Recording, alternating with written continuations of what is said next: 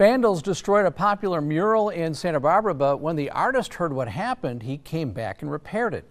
The mural had a brown hand and a white hand together, and a Nelson Mandela quote about learning love over hate.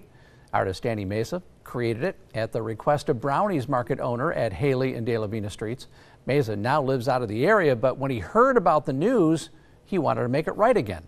You know, it sucks, and I think murals get hit up or just tagged on all the time, no matter what the subject is. It could be tons of reasons. Either they don't like the mural, they just want to vandalize for the sake of it. Sometimes they don't like the artist who actually did it, so it's stuff like that.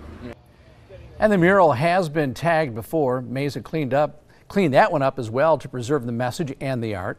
He met with council member Oscar Gutierrez today, who grew up in that area. Gutierrez presented him with a city pin for his efforts. He also received a citizen donation to help pay for the paint. The city of Santa Maria is going